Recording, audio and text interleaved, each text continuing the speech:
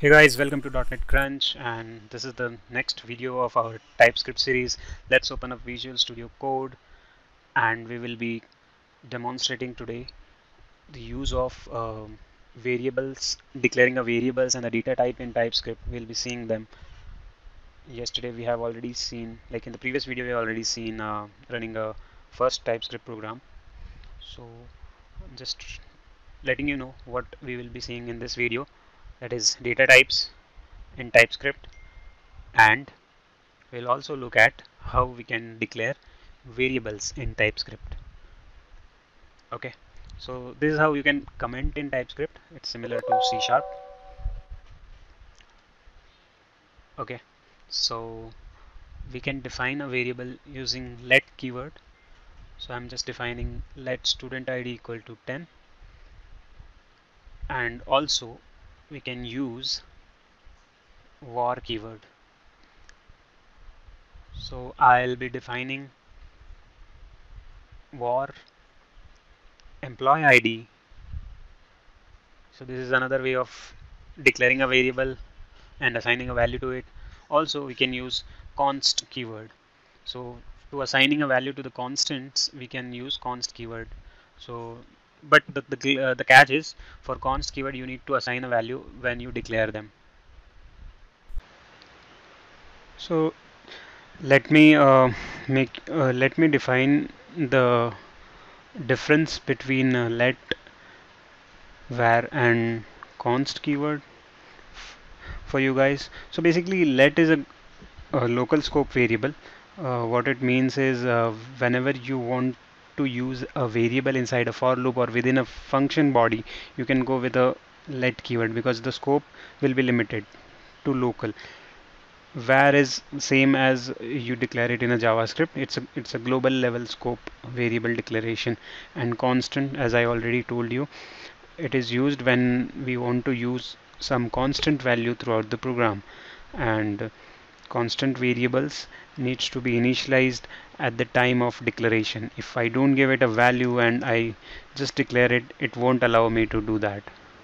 Okay, and if I do that for the let variable, it is allowed. So it is allowed unassigned, right?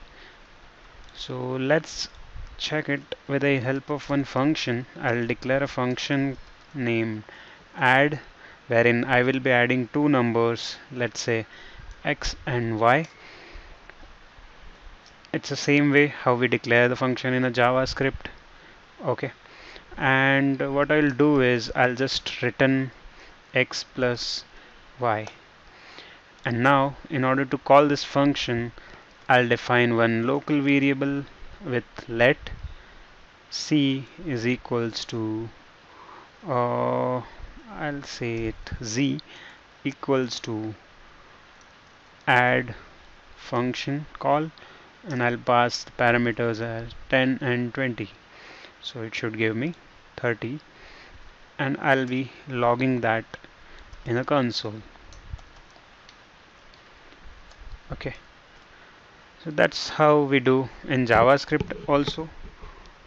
Sorry, I used the variable called z. So this should give me the addition of these two numbers 10 and 20, and that's 30. Okay, let me save this file. Now I'll demonstrate you the use of let keyword. So let z equals to 30, I'll say 20. So the let we have the same name, same variable name, but this is only the scope of this variable is only limited in this function, within this function. Over here it is different, so that difference I wanted you to know.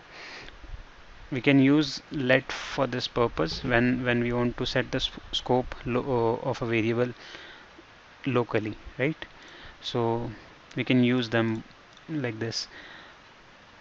Now let's say I'll modify this and put it z, so it should give me 10 plus 20 plus 20.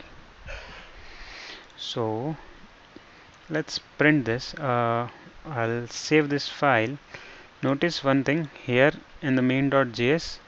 From my previous video, if you are aware, we had run our first program, so it's a file from that same video. I have been modifying that same file.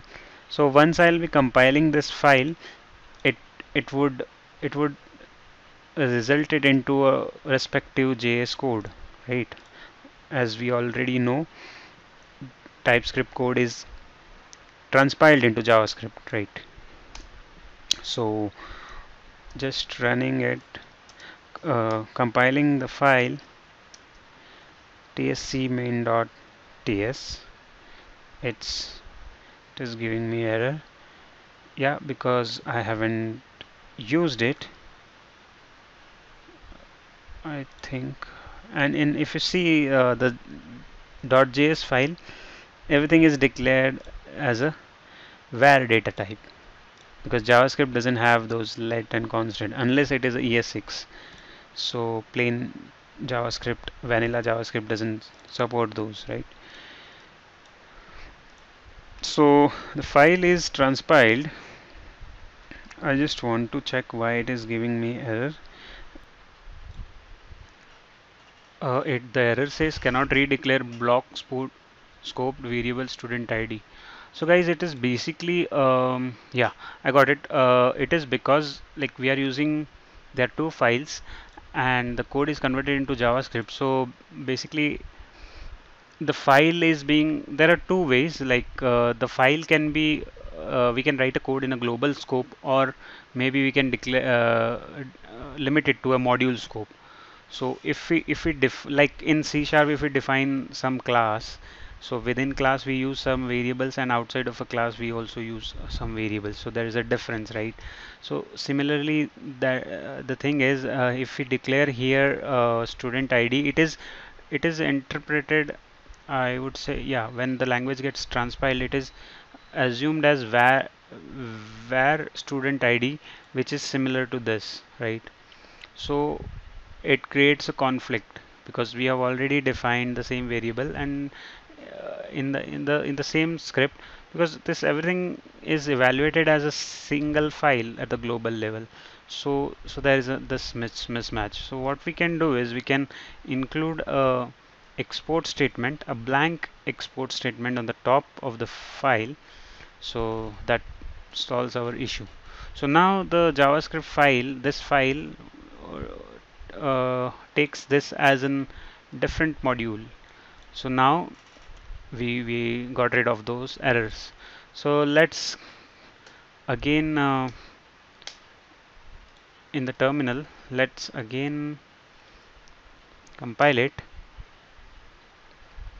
and after compiling, let's run it. In fact, we need to run this file. So node main.js is not compulsion. So we got hello world, welcome to DotNetCrunch, which was our previous code console log, and the result which we got is 50 from the add function.